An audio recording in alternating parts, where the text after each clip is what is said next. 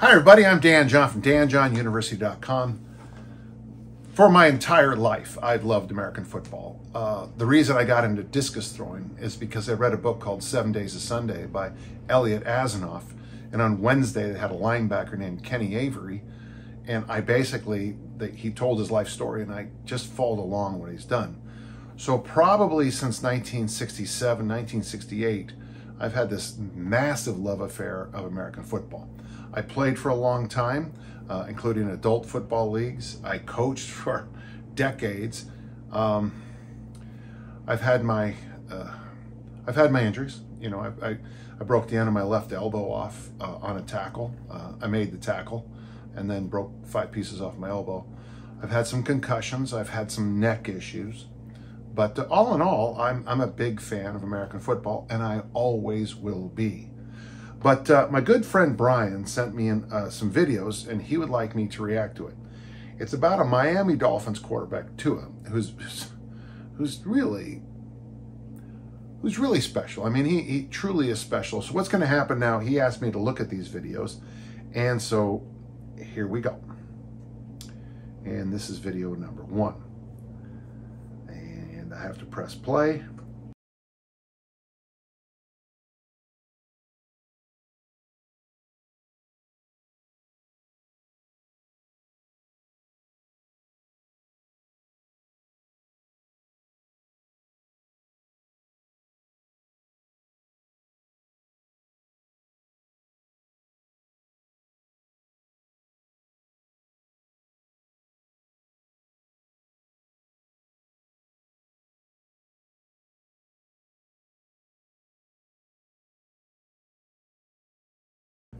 Well, I mean, I just have to have a quick reaction. I'm a little surprised that I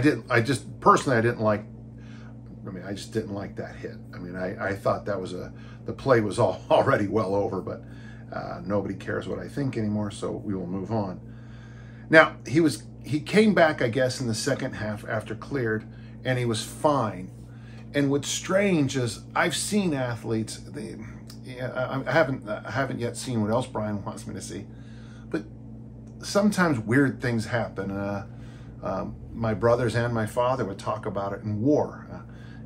They would say someone would die and they looked just fine, and another person was ripped to shreds and said, "I'm okay to go." It's just kind of so. Injuries are always tough to read from an outside perspective. Okay, so that same Thursday, I guess they had another game, and he takes an additional hit.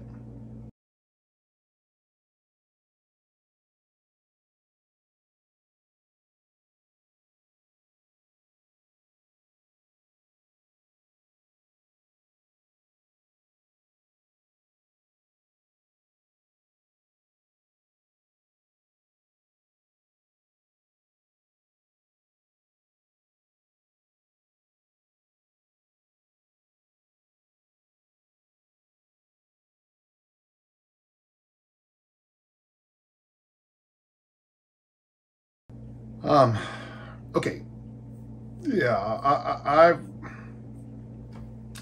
in full candor, I don't want to say anything about any of the staff, the medical personnel, the strength and conditioning coaches, because, you're constantly, I always felt like I was stuck in the middle. I was at a practice yesterday, a high school football practice, and an injured athlete kept telling the coaches, "I'm fine. I don't know why they won't let me play." And he was kind of being very aggressive to the coaching staff. And I thought, and it's funny because you juxtapose this literally 24 hours later, watching this. I would never show an injury to a coach because I wouldn't play. Back when I was young, the high school I went to was an outstanding football program, and if you went out, you never went back in. And as a coach, one of the things I tried to make sure is that we had rules so that the athletes knew if you were tired, it's okay to tap your helmet, come out of the game, or replace you, because I don't want an exhausted athlete trying to win one for the Gipper or whatever that phrase is. So the first thing I want to do is make sure I put that out there in the world. I am not second guessing the medical staff. I'm not second guessing anybody. Having said that,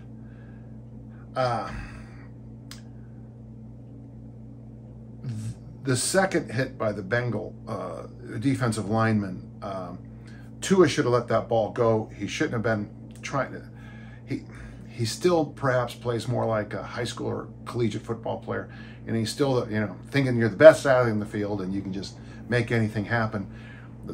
There were opportunities for him to get rid of the ball early on that play and save himself, or just throw it out of bounds. But here's the problem with the concussion protocol. 3 weeks ago, with a kind of fresh head, maybe he does roll out to the left, tosses that ball out of bounds, claps his hand, and lives to play another day. I'm extremely concerned about this. My thoughts on concussions, my biggest concussion in my life has nothing to do with American football, though it seems I got several doing it. My most serious concussion was when I got hit in the head with a discus my junior year at Utah State, and basically I don't remember anything that happened for the bulk of the 6 months after. My professors later had long discussions. They invited me up about 15 years ago to speak to humanities, arts, and social studies, and the professors were still talking about how it was clear that I had massive personality and emotional changes, and I had no ability to remember anything from the classes, which is not a good thing for a student.